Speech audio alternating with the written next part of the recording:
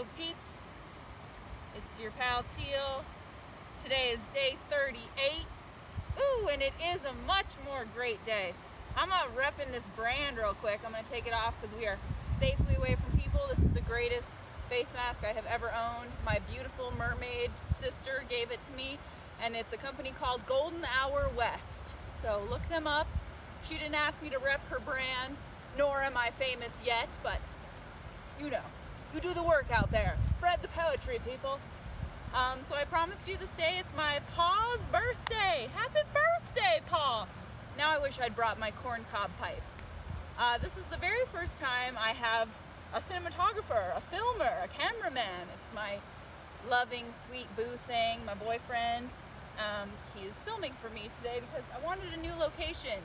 My dad is such a lover of nature that I wanted to come here to the Otter River, and Gizmo's with me, of course. He always wants to be in the show.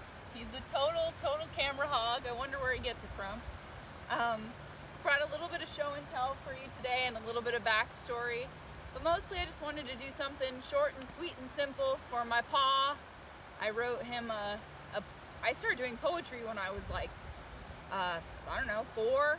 I don't mean to brag, but when I was about 3 or 4, before I learned actual human language, I made up my own alphabet. It's very alien looking, looks like matrix symbols. Oh, somebody's unsing in the parking lot.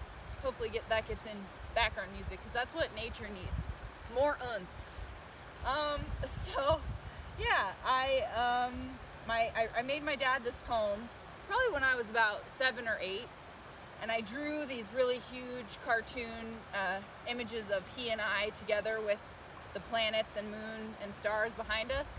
And I wrote, "You are the best Pa in the universe," but I spelt it YOONIEVURSSE, universe. So, hello, tree friend. I don't know if you can go a little bit that way, babe, but where we are looks kind of like a beaver dam, which I'm really feeling how beaver dammy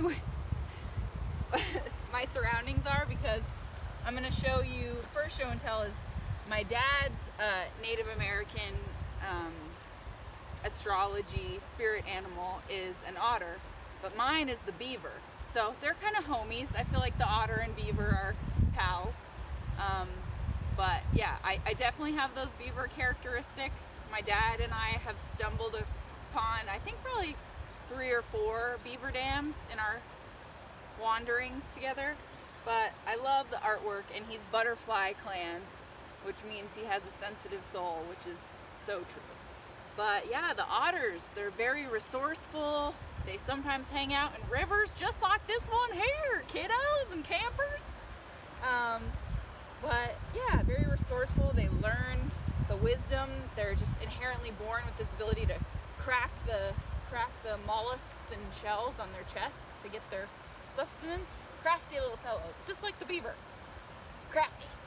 Oh, and what I'm wearing, so the coat my dad just gave me, gosh, I think it was this Christmas, maybe this past birthday. Yeah, birthday. My boyfriend remembers better than me. But this is an incredible fur blonde beaver collar jacket. Very vintage, very awesome. Makes me feel like Penny Lane, makes me feel more comfy and laid back in my brain, makes me feel cool. And then the shirt I'm wearing is a very awesome muscle shirt. You can't have to see, it's actually nice out here, man. It's pretty nice.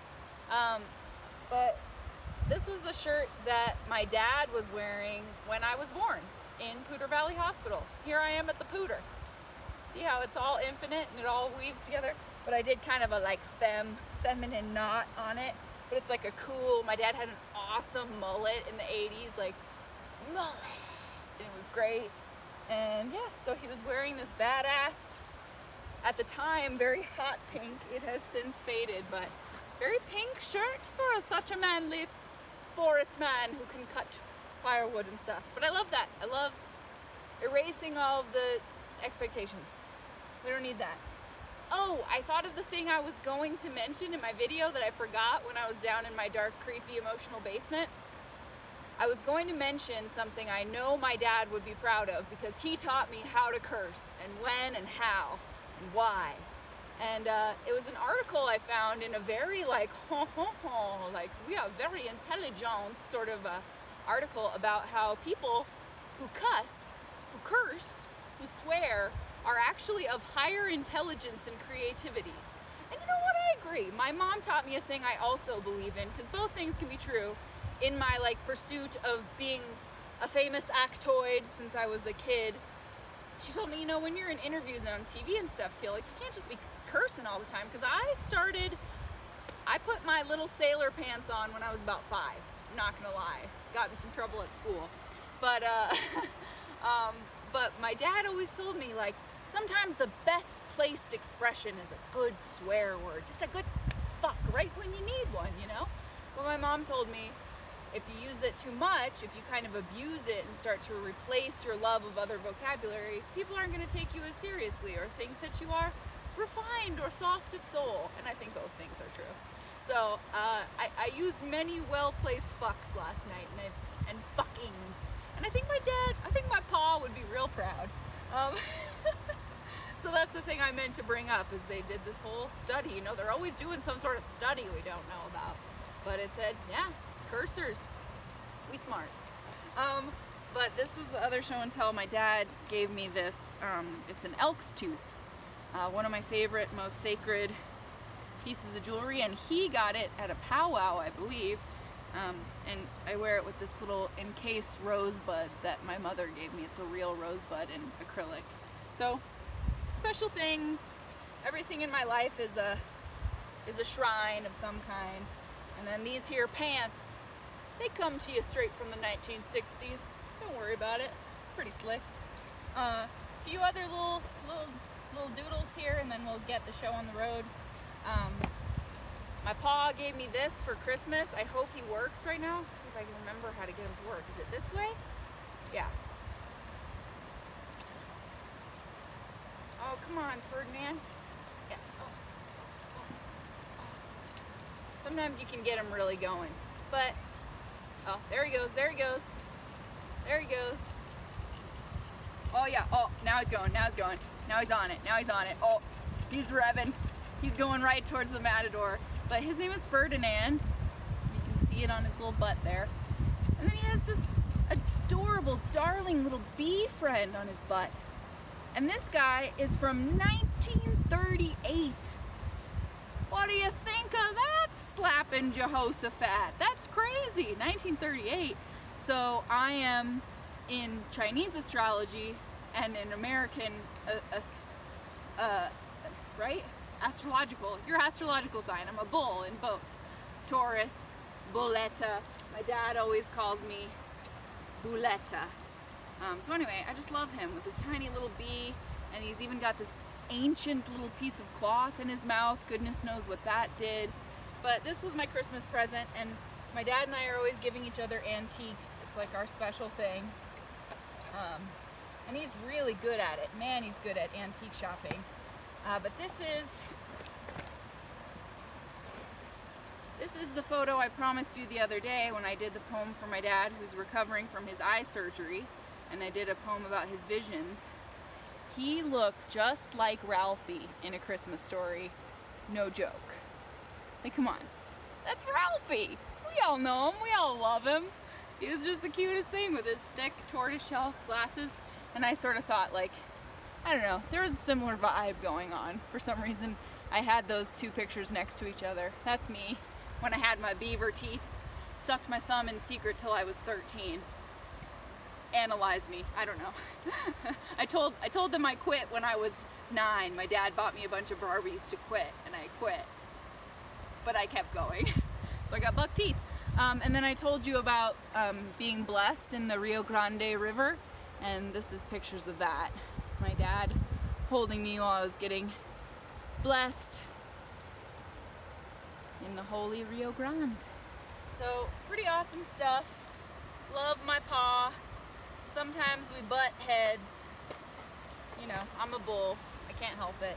Sometimes these things happen when we come from people Gizmo's exerting his pheromones right now. He's telling the world he was here. So this is for you, Paul. Happy birthday. This is actually a poem that I wrote for my dad for Christmas. I'm gonna say, wow, time. Whew. A river is a metaphor. It flows quickly. I guess I'm gonna say this was about 13 years ago I wrote this, but I elaborated on it.